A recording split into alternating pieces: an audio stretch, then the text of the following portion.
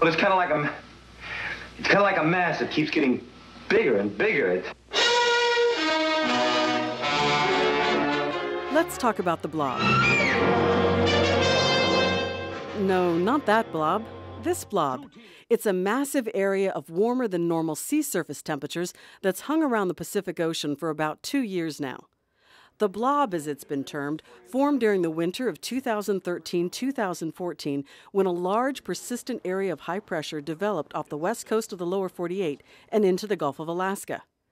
Warmer temperatures and little wind help keep the ridge in place. There is a bit of a positive feedback that when we tend to have the ridge, we have warmer temperatures, and we have warmer temperatures, we tend to have the ridge. So it does kind of tend to support itself. Some experts say the blob is partially responsible for the drought in California and the dry conditions in the Pacific Northwest.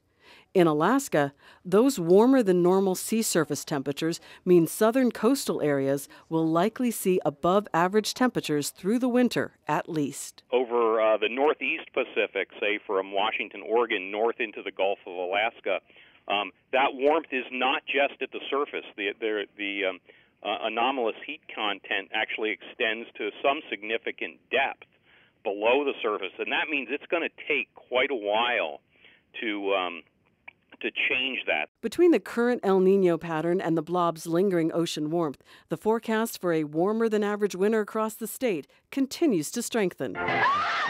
But that's nothing to be afraid of. Tracy Sinclair, Channel 2 News.